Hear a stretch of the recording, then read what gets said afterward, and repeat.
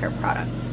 My hair used to be very long down to my back, but I recently cut it a couple months ago, and but the texture of my hair, it's very thick, it's coarse, and it doesn't have a lot of split ends, of course, because I just recently cut it so short. But it's very dry and it's very coarse, and I don't like it at all. And then it's very frizzy, so after I shower, when it gets dry, it goes out like this and magnifies itself, like almost double the size. And so I've been looking for products to make it less frizzy and to make it softer. Yeah, I'm very jealous of people who have very straight hair. So first, let's start with almond oil. So sorry, I was using it and a little bit spilled. And so I've been watching a lot of YouTube videos about how almond oil can be used to make your hair super soft, and how to make it less dry and damaged. And so I bought this almond oil from an Indian market nearby my house, and I basically used more than half of it, and I use it as a leave-in treatment, and I've done it twice to 3 times, and each time I put in like from here to this much oil. And I guess to say maybe it takes a lot more, or I have to do it a lot more often to get my hair to be softer.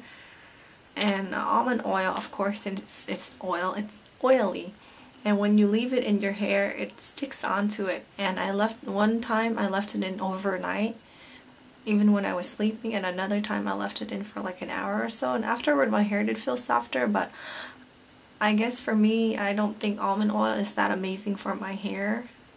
It's probably because I need to do like 20-30 more times before it changes the structure of my hair or makes it soft. Just because you do it once or twice, it doesn't mean that your hair is going to be super soft. Well, at least for me. The next product I just bought today, from the same Indian store. It's this Parachute 100% pure coconut oil. So when I first bought it, I thought it was a liquid, and so I thought it would come out of here.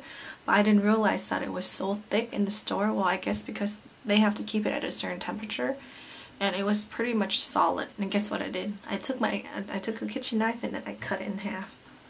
And this is what it looks like. It's pure 100% coconut oil. And this contains edible oil made from finest coconuts. It's scientifically filtered to remain fresh for a very long time.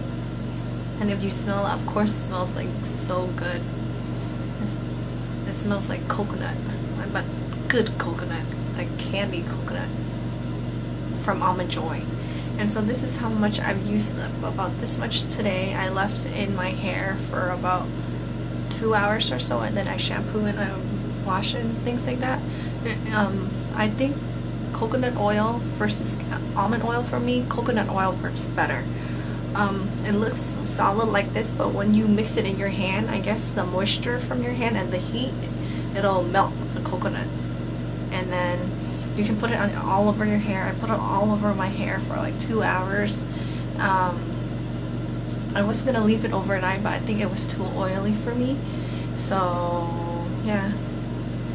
After I washed my hair with shampoo, my hair felt very hard. And I guess because that was my assumption, that after you use coconut oil, your hair would be super soft right away. My hair didn't feel really soft or silky until when I apply conditioner. And now my hair feels a little bit softer, but it's too soon to say. So, but in terms of the first application, I feel like coconut oil will work better for me than almond oil.